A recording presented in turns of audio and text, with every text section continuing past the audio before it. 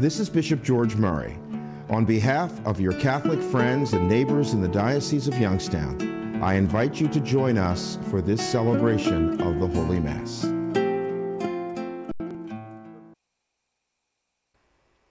Good morning, and welcome to our celebration of Holy Mass. Today is Palm Sunday of the Passion of the Lord. Our celebrant is Father Jim Korda, president of CTNY, the Catholic Television Network of Youngstown.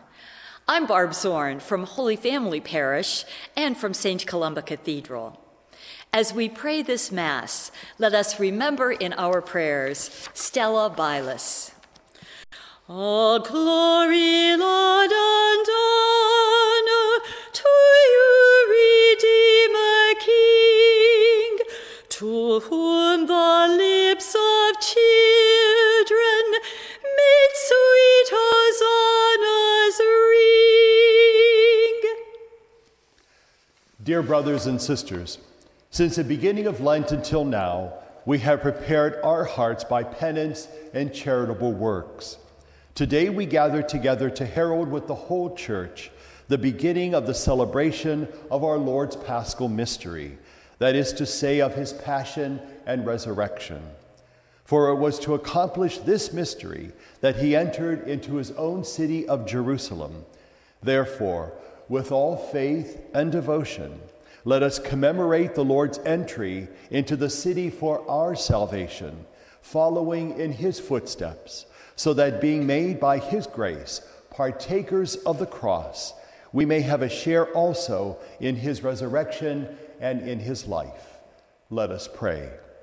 Almighty, ever-living God, sanctify these branches with your blessing, that we who follow Christ the King in exaltation may reach the eternal Jerusalem through him who lives and reigns forever and ever. Amen. Let us pray. Almighty, ever-living God, who as an example of humility for the human race to follow, caused our Savior to take flesh and submit to the cross, graciously grant that we may heed his lesson of patient suffering and so merit a share in his resurrection, who lives and reigns with you in the unity of the Holy Spirit, one God, forever and ever. Amen. A reading from the book of the prophet Isaiah. The Lord God has given me a well-trained tongue, that I might know how to speak to the weary a word that will rouse them. Morning after morning he opens my ear that I may hear, and I have not rebelled, have not turned back. I gave my back to those who beat me, my cheeks to those who plucked my beard.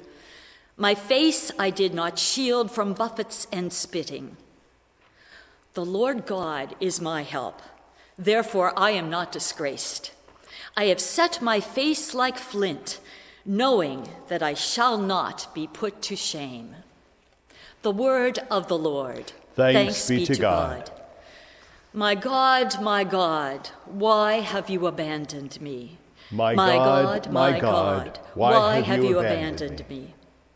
All who see me scoff at me. They mock me with parted lips. They wag their heads. He relied on the Lord. Let him deliver him. Let him rescue him if he loves him. My God, why have you abandoned me?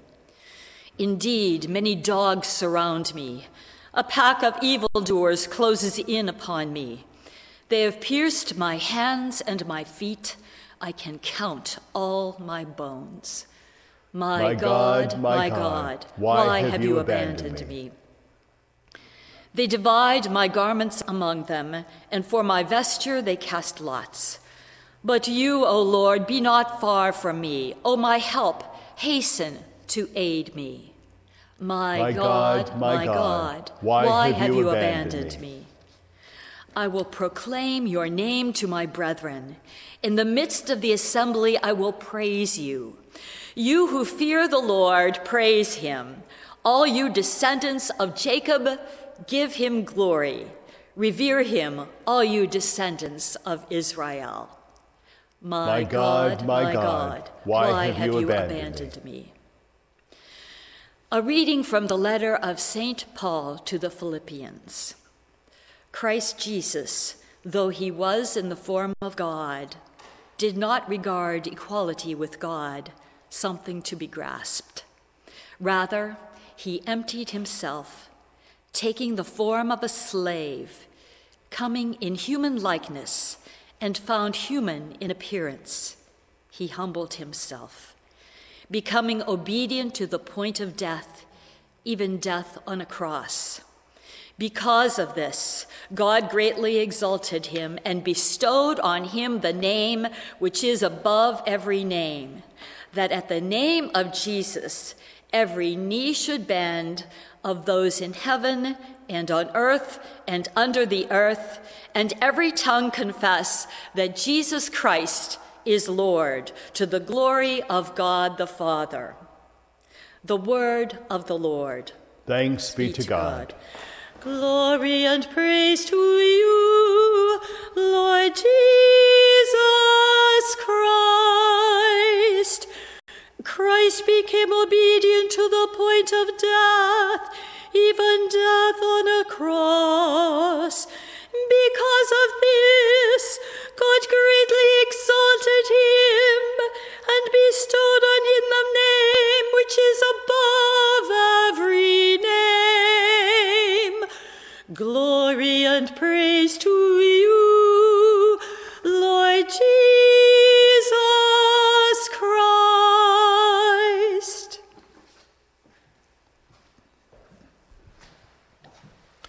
The Lord be with you. The Passion of our Lord Jesus Christ according to St. Luke. The elders of the people, chief priests and scribes, arose and brought Jesus before Pilate.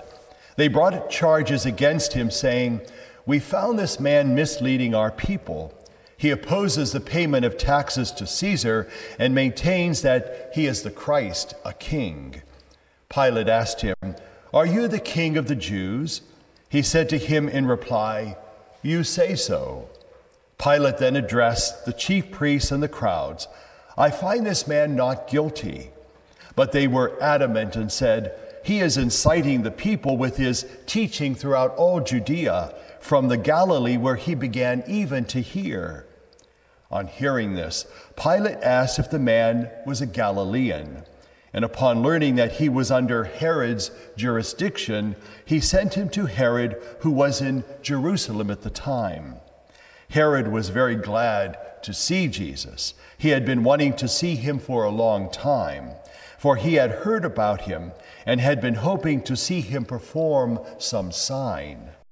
He questioned him at length, but he gave him no answer. The chief priests and scribes, meanwhile, stood by accusing him harshly.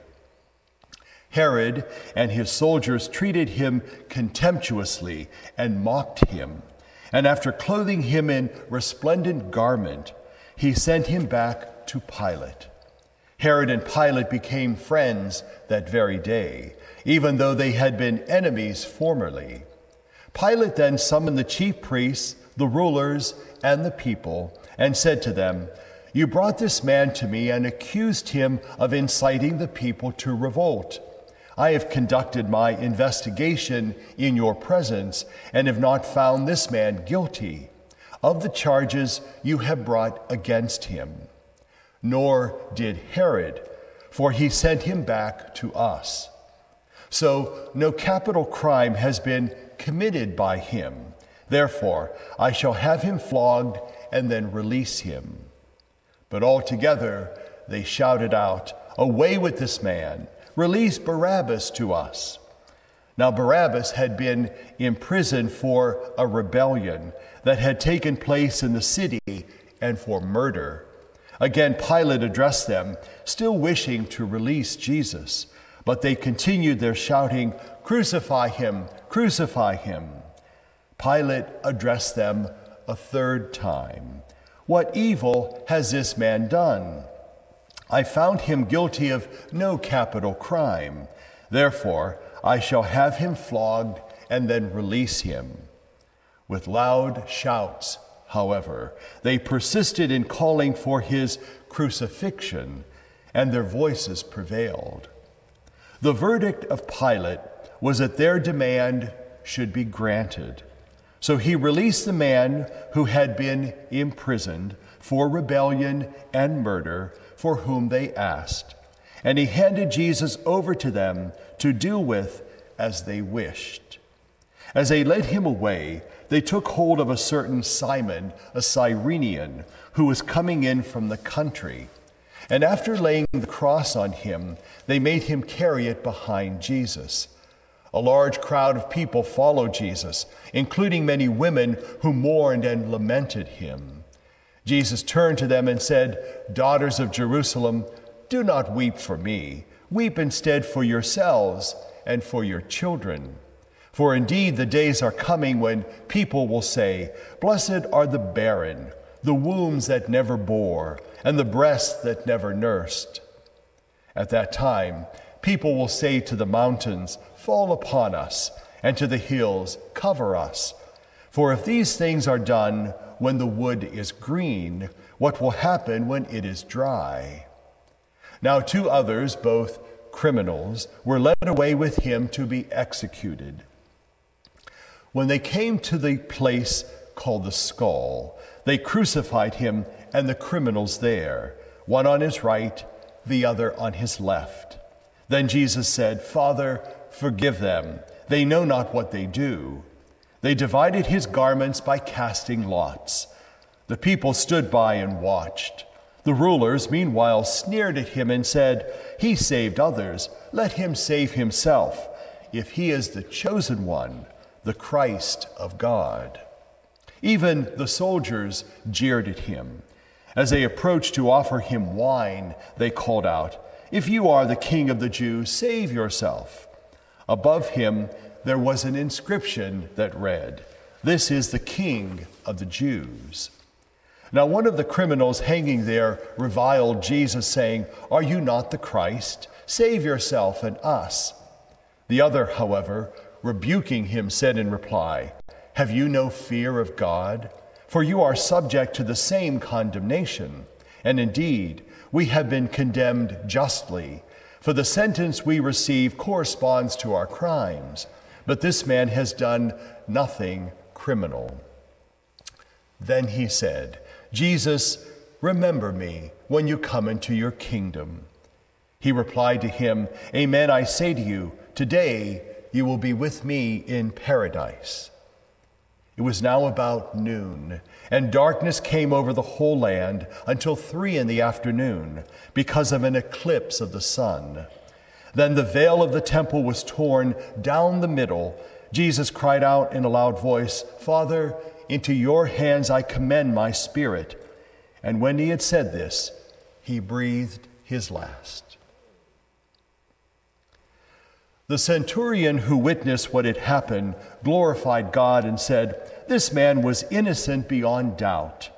When all the people who had gathered for this spectacle saw what had happened, they returned home beating their breasts, but all his acquaintances stood at a distance, including the women who had followed him from the Galilee and saw these events. The Gospel of the Lord. Praise to you, Lord Jesus Christ. My friends, the cross of Christ is a fact of history. On a given day, in a given place, Jesus of Nazareth was crucified between 2 thieves. He was nailed to a cross at approximately 9 o'clock in the morning and remained there until about 3 o'clock in the afternoon, at which time he was pronounced dead and placed in a tomb that belonged to Joseph of Arimathea. The gospel writers, Matthew, Mark, and Luke, all tell the same story. Each evangelist gives slightly different details, but the big picture is constant. At a place called Calvary, just outside the city gates, by the decree of a Roman governor named Pontius Pilate, Jesus of Nazareth died on a cross. You and I have heard that story so often that any of us can recite it from memory. But it happened so long ago and so far away that oftentimes we wonder if it has anything to do with our lives here and now. So why do we focus our attention on the cross of Christ? What has his dying got to do with our living? Let me make this point right away.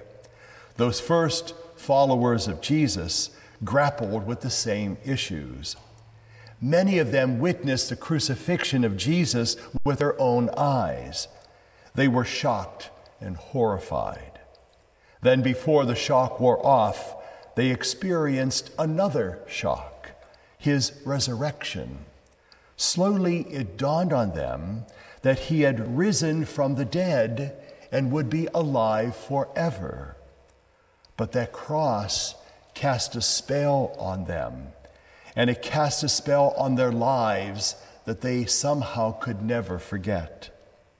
Let's face it, the cross says something about the true nature of sinfulness, but it also says that there are those people who are willing to pay the price for our sinfulness.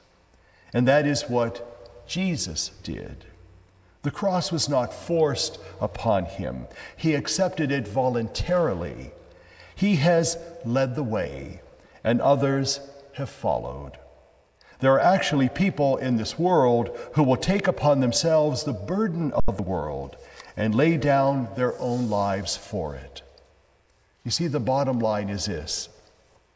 In this world, nothing ever really gets changed, and no one really ever gets saved until someone who doesn't have to voluntarily puts their life on the line. Christ did that for us, and many others have done so across the centuries.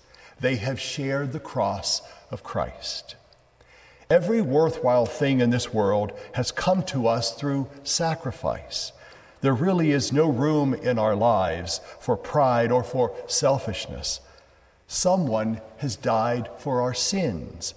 All that we can do in return is quietly and gratefully take up our cross and follow him.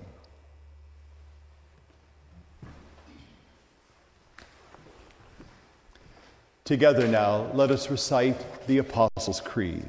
I believe in God, the Father Almighty, creator of heaven and earth, and in Jesus Christ, his only Son, our Lord, who was conceived by the Holy Spirit, born of the Virgin Mary, suffered under Pontius Pilate, was crucified, died, and was buried. He descended into hell. On the third day he rose again from the dead.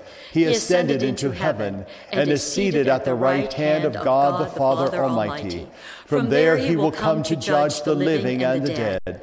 I believe in the Holy Spirit, the Holy Catholic Church, the communion of saints, the forgiveness of sins, the resurrection of the body, and life everlasting. Amen.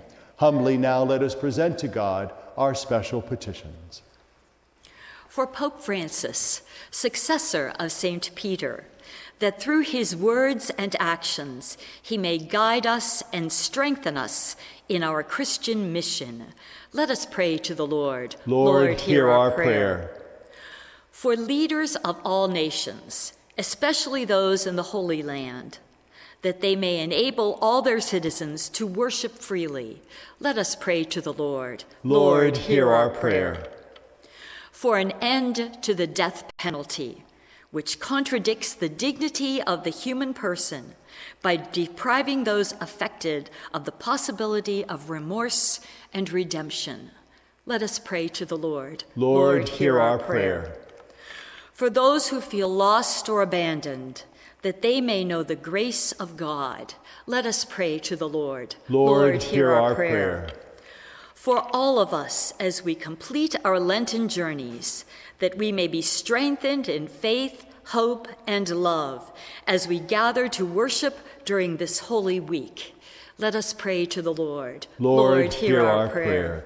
God in heaven, you hear our wants and you know our needs. We make them known through Christ our Lord. Amen.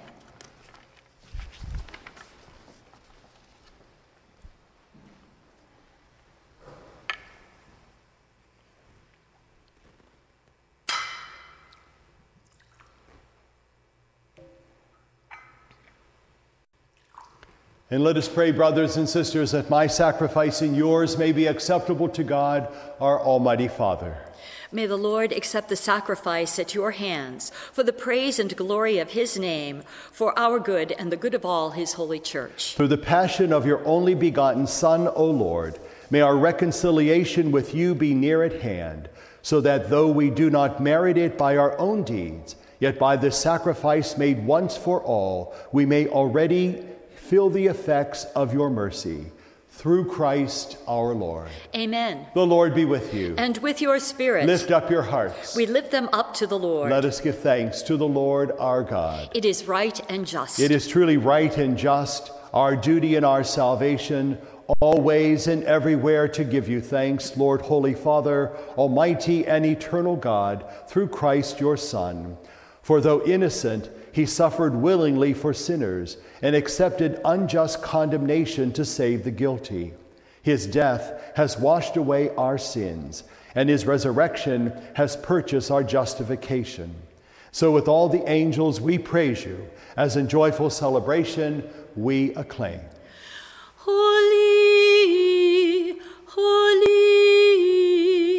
holy Lord God of hosts, heaven and earth are full of your glory. Hosanna in the highest. Blessed is he who comes in the name of the Lord. Hosanna in the highest.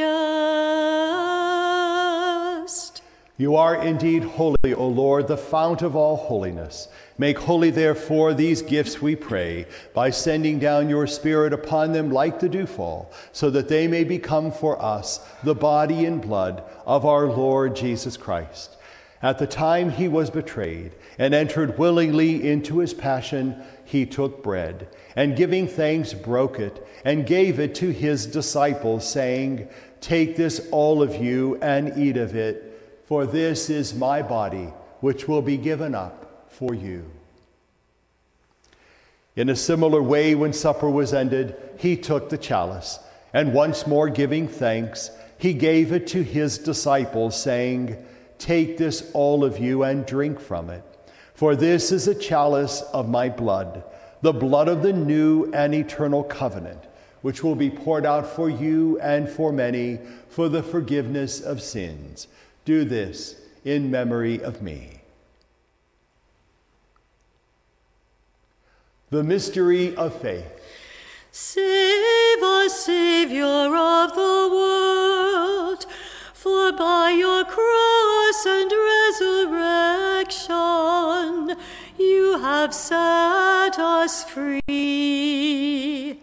Therefore, as we celebrate the memorial of his death and resurrection, we offer you, Lord, the bread of life and the chalice of salvation, giving thanks that you have held us worthy to be in your presence and minister to you. Humbly we pray that, partaking of the body and blood of Christ, we may be gathered into one by the Holy Spirit. Remember, Lord, your church spread throughout the world, and bring her to the fullness of charity, together with Francis, our Pope, and George, our Bishop, and all the clergy. Remember also our brothers and sisters who have fallen asleep in the hope of the resurrection, and all who have died in your mercy. Welcome them into the light of your face.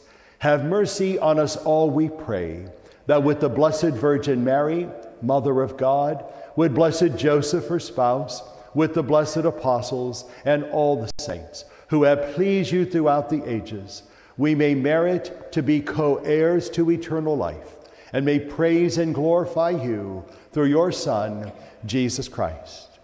Through him and with him and in him, O God, Almighty Father, in the unity of the Holy Spirit, all glory and honor is yours forever and ever. Amen. At the Savior's command, informed by divine teaching, we dare to say, Our Father, who art in heaven, hallowed be thy name. Thy kingdom come, thy will be done, on earth as it is in heaven. Give us this day our daily bread, and forgive us our trespasses, as we forgive those who trespass against us. And lead us not into temptation, but deliver us from evil. Deliver us, Lord, we pray, from every evil. Graciously grant peace in our days, that by the help of your mercy we may be always free from sin and safe from all distress, as we await the blessed hope and the coming of our Savior, Jesus Christ.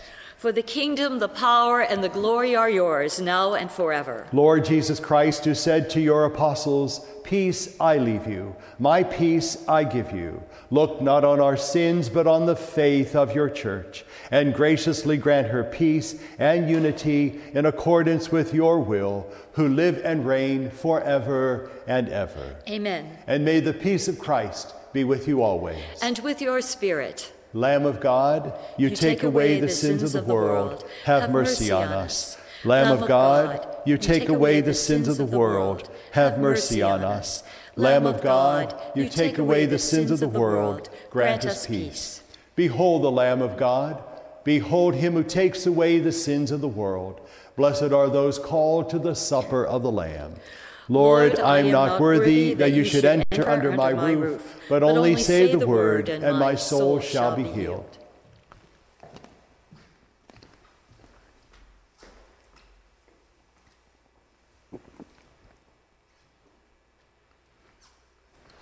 Body of Christ.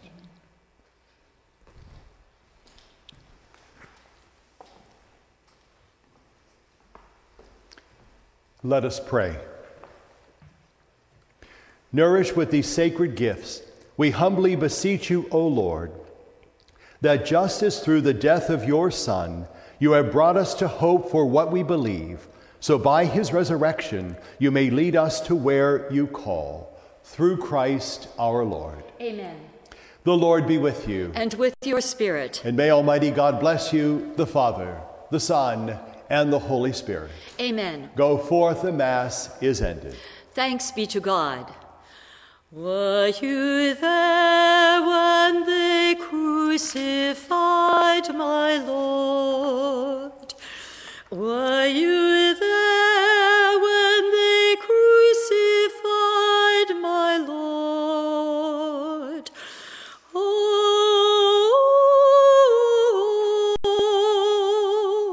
sometimes it causes me